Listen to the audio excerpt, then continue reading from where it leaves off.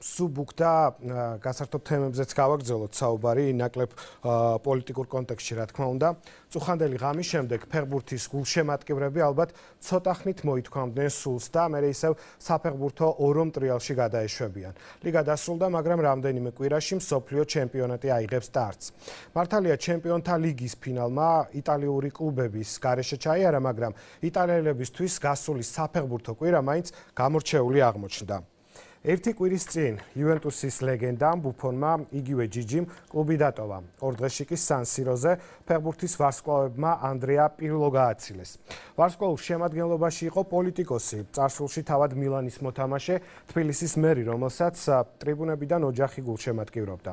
მეგობრულ ვარსკვლავურ მატჩზე დასწრების პატივი იმედის კვირიდან ნატალია ქაჯაიას და გიორგი რომანაძეს ერგოთ, რომლებმაც ინტერვიუს ჩაწერა თითქმის ყველა ლეგენდასთან მოახერხეს და მილანური shabat-kviraც კახა კალაძის ოჯახთან ერთად გაატარეს.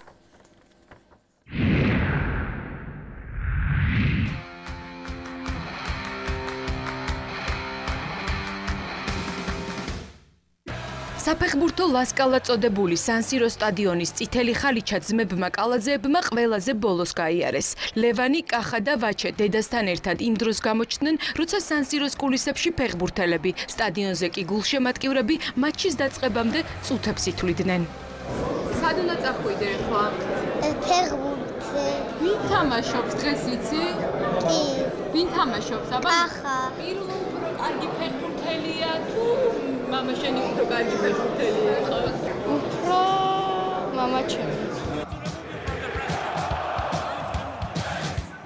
სტადიონზე ვარსკვლავური შემადგენლობა ზუსტად დათქმულ დროს გამოვიდა. ცნობილმა ფეხბურთელებმა საჩვენებელი ვარჯიში დაიწყეს. სტადიონზე მყოფმა ერთადერთმა პოლიტიკოსმა კახა კალაძემ კი ტელეფონი ჩართო და პირდაპირ ეთერში მოუყვა ქართველ მაყურებელს რა ხდებოდა მილანში. ძალიან სასიამოვნო გარემოა, მინდა გითხრათ.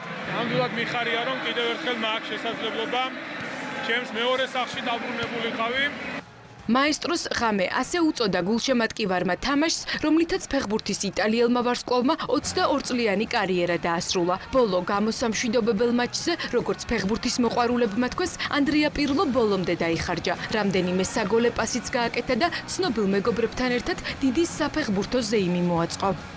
პირლო ბრწყინვალე მოთამაშეა, დიდი ფეხბურთელი. დიდი ენერგია და ძალა სჭირდება გამოემშვიდობო საყვარელ საქმეს, მოედანს პუბლიკას, მაგრამ სამწუხაროდ ამის დრო დგება. სიამოვნებით უყურებდი ხალხის ემოციებს და რეაქციებს. დიდი პატივი იყო ასეთ ლეგენდებთან ერთად თამაში. ფანტასტიკური საღამოა, ულამაზესი, ბევრი მეგობარი და კოლეგა ერთად შევიკრიბეთ და ხალხთან ერთად აღვნიშნეთ პირლოს გაცილება. ყველა წარმატება, რომელიც არის დაკავშირებული ჩემს სპორტულ ცხოვრებასთან, ზუსტად ამ კლუბთან, ამ ქალაქთან და ამ ხალხთან არის დაკავშირებული. სან-სიროს მოედანზე სათამაშოდ ფეხბურთის ის ლეგენდები შეიკრიბდნენ, ვისაც ოდესმე პირლოსთან ერთად ინტერში, მილანში, ბრეშაში, რეჯინაში და იუვენტუსის ეროვნულ ნაკრებთან ერთად უთამაშია. პირლოს გაცილების მატჩზე ყველაზე მეტი 3 გოლი კარში ინძაგიმ გაიტანა. მაყურებელს თავი დაამახსოვრეს პატომ, ტონიმ, მატრიმ, ზეედორფმა და ბროკიმ. მინდორზე ახალი შემოსული იყო ჯიჯი ბუფონი, როცა პიპო ინძაგიმ ბუფონს და კალაძეს ბურთი წაართვა და გოლი გაიტანა. წლების შემდეგ სან-სიროზე გოლის ავტორი შევჩენკოც გახდა. ტრადიციულად ფორმაში იყო ბრაზილიელი სუპერვარსკვლავი კაფუ. სან-სიროზე სულ 14 გოლი გავიდა, მაგრამ თამაში 7-7 დასრულდა. მაესტროს ღამე არავის წაუგია. ფანტასტიკური იყო აქ თამაში. ერთ მინდორზე ყველა დიდი ფეხბურთელის ნახვა. ჩვენ ფაქტობრივად ერთმანეთის მაყურებლებიც ვიყავით. დღეს ყველა საუკეთესო იყო. არ შემიძლია გამოვყო, მაგრამ პირველ ნამდვილად ლეგენდაა. დაუჯერებელი ხალხი იყო მინდორზე. საერთოდ, როცა ამ სტადიონზე გადიხარ სათამაშოდ, გავიწყდება ყველაფერი. მათ შორის ასაკიც და ისიც, რომ შეიძლება ფეხზე ვერ იდგე. სან-სიროზე უბრალოდ ცოცხლდები. არაჩვეულებრივი იყო, არაჩვეულებრივი თამაში შედგა. მეგობრებთან ერთად ნამდვილად კარგი დრო გავატარეთ. თამაშის ბოლო წუთებზე ლეგენდარულმა 21 ნომერმა მოედანი დატოვა. მაყურებელმა ის ოვაციებით და შეძახილებით გააცილა, თუმცა კულმინაციური მომენტი სტადიონზე შეკრებილებს წინ ელოდათ. 21 ნომერი ახალმა 21-მა ჩაანაცვლა. სიმბოლური მაისურით სტადიონზე ანდრია პირლოს შვილი შემოვიდა და მამის ვარსკვლავ მეგობრებთან ერთად ითამაშა. როგორც ამბობენ, ამ სიმბოლური ცვლილებით საფეხბურთო სამყაროში ანდრია პირლოს ეპოქა დასრულდა. მინდოდა ყველას გამომშვიდობებოდი, შემეკრიბა ყველა მეგობარი, ყველა ჩემპიონი და გულშემატკივრისთვის ფეხბურთის ზეიმი მოგვეწყო. ეს იყო ჩემთვის ძალიან ლამაზი საღამო. ფეხბურთის ლეგენდებმა არაჩვეულებრივად ითამაშეს. მე საწავალ ეს არ ვიცი, ჯერ ცოტას დავისვენებ. საღამოს მთავარი ინტრიგა ისევ გამოუცნობი დარჩა. სან-სიროზე მყოფ ჟურნალისტებს აინტერესებდათ, სად მიდის პირლო, იტალიის ნაკრების სამწნოლო შტაბში, ღვინის ბიზნესში თუ უბრალოდ წავა სახლში და PlayStation-ს ითამაშებს, რომელიც მსოფლიოს საუკეთესო გამოგონებად მიაჩნია. პირლოს სამომავლო გეგმების შესახებ როგორც გამოჩნდა, არც მისმა კოლეგებმა იცოდნენ, თუმცა რჩევები არ დაიშურეს. ჩემი აზრით, პირლომ უნდა გააკეთოს არჩევანი, ჯერ გულით და შემდეგ გონებით და მხოლოდ ამის შემდეგ მიიღოს გადაწყვეტილება, სად გააგრძელოს საქმიანობა.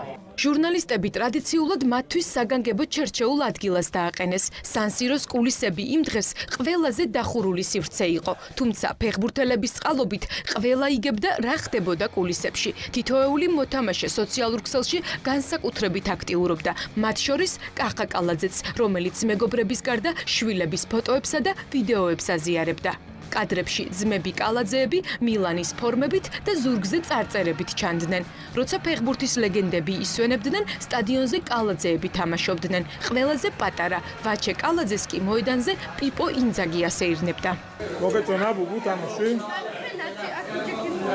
მამას ყოფილ ფეხბურთელს მილანში ყოფნის დროს სტადიონის გარდა ყველაზე ხშირად ამ ადგილას მონტე ნაპოლეონეს ქუჩაზე მდებარე ბარში მჯდომარეს შეხვდებოდით, სადაც კალაძე და მისი ფეხბურთელი მეგობრები თავისუფალ დროს ატარებდნენ. ეს არის ის ადგილი, შეიძლება ითქვას ვარჯიშის წინ და ვარჯიშის შემდეგ აქ მოვდიოდით, ვიკრიბებოდით ისინი, ვინც ქალაქის ცენტრში ცხოვრობდით. აქ დღემდე კიდია სახელობითი მაისური ნომერი 4. ძალიან დიდი ძალისხმევა მჭირდებოდა იმისთვის, რომ დამემტკიცებინა, რომ შემეძლო ძირითად შემადგენლობაში მოხვედრა. ძალიან ბევრი შრომა მიწევდა, რომ იტალიელზე უკეთესად წარმოჩენილი იყავენ.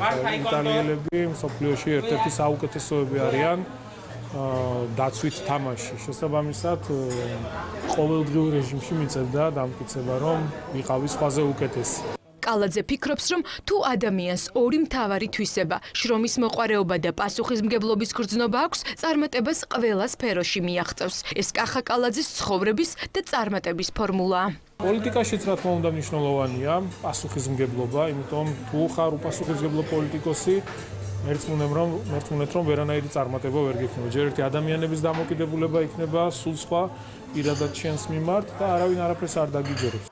პოლიტიკური თანამდებობა ხშირ შემთხვევაში ის მიზეზია, რის გამოც სამშვილთან და მეუღლესთან ერთად დროის გატარებას ვერ ახერხებს. ამიტომ პირლოს გამოსამშვიდობებელ თამაშზე ოჯახიც წამოიყვანა და მილანური არდადეგები მოუწყო.